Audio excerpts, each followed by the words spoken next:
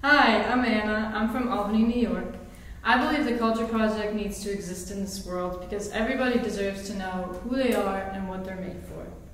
When I was in high school and middle school, I was Catholic, but I wasn't really practicing the faith because I felt like I had everything I needed. I had a lot of friends, I had a roof over my head, I had a car to drive, I had access to free education.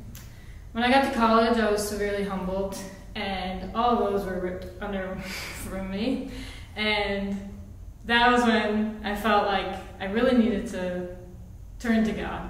That He was the only steadfast in that time of my life. Also, while I was in college, I was a first-hand witness to friends, family members, peers, just a lot of bad things in the culture. And I learned that everyone is made in the image and likeness of God. So everyone has a longing to be known, to be understood, and to be loved. And they were just looking in the wrong places to satisfy those longings.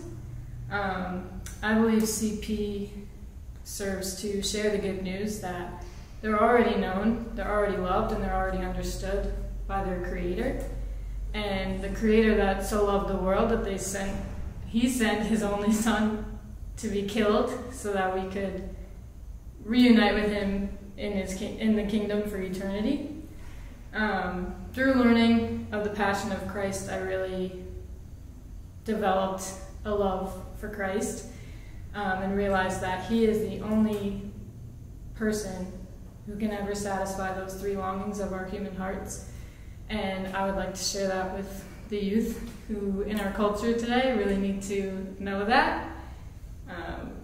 Yeah.